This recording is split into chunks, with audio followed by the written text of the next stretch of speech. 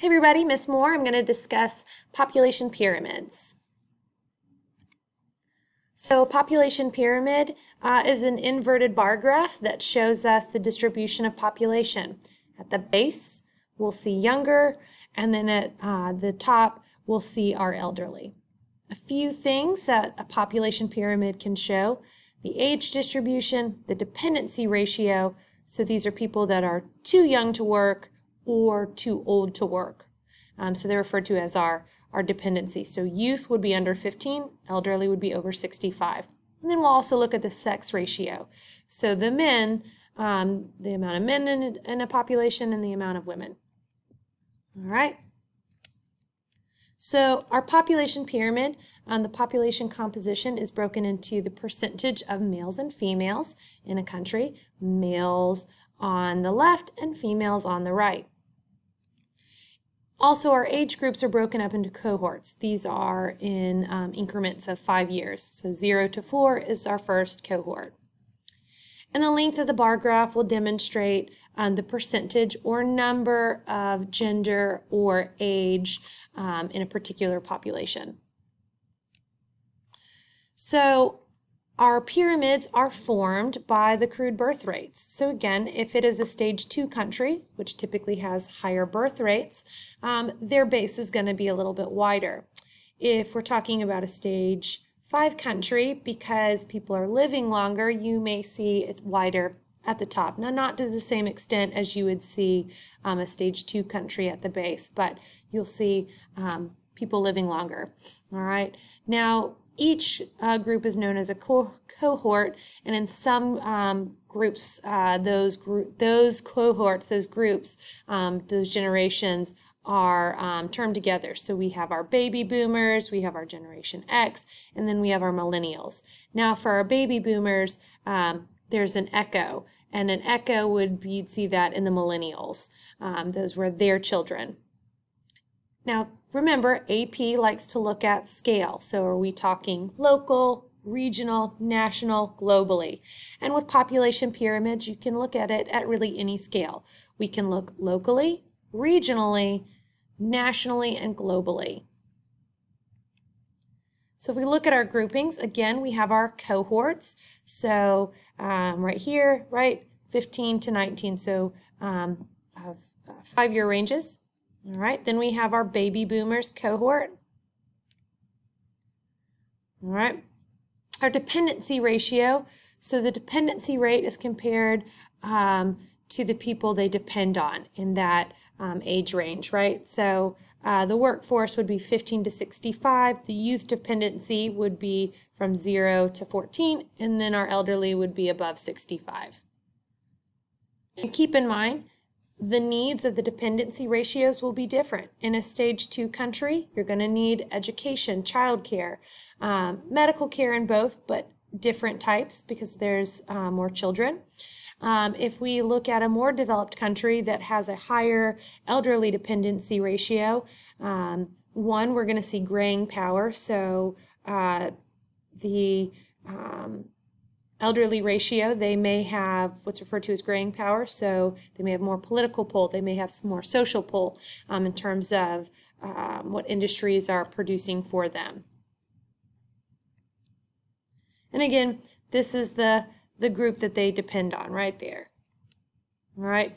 The differences, as I already mentioned, if there are more people over 65, they have graying power, and you're going to see that in Western Europe, in Japan, and again, they will have social services and health care for the elderly. Now, we do have what's referred to as the elderly support ratio. This is the number of working people, so the ages of 15 to 64 divided by the people that are 65, because they'll be supporting them. Now, as I mentioned, population pyramids can be looked at a local level. And here we see Naples, Florida, and we see a higher elderly ratio. So again, this must be a retirement community because you see more people 60 and above. All right, again, in places that we see more youthful population pyramids or have higher youth dependency ratios. We're going to see that in places like sub-Saharan Africa, where they're going to have a lot of people under 15. So again, the needs of those countries will be different than a country that has a higher elderly ratio. So they'll need education, employment, and they will have one of the economic consequences is that they do have a growing workforce. But keep in mind, one of the things that I've already mentioned is that as you see these wide bases, even if countries try to they start to limit their children, they'll have what's referred to as demographic momentum. That's a hidden momentum that you'll have these groups that will still have yet to reach their childbearing years, and when they do, they'll still have children. If you want to think of demographic momentum like riding a bike. If you're going down a hill and you try to slam on your brakes, your body is still going to go forward because you have that momentum. So again, that's the same with demographics. Because you have people that are going to move into their childbearing years, or a large number of them, they're still going to be having children. So it will take a while for the population to decline. Our sex ratio is the number of men per 100 females.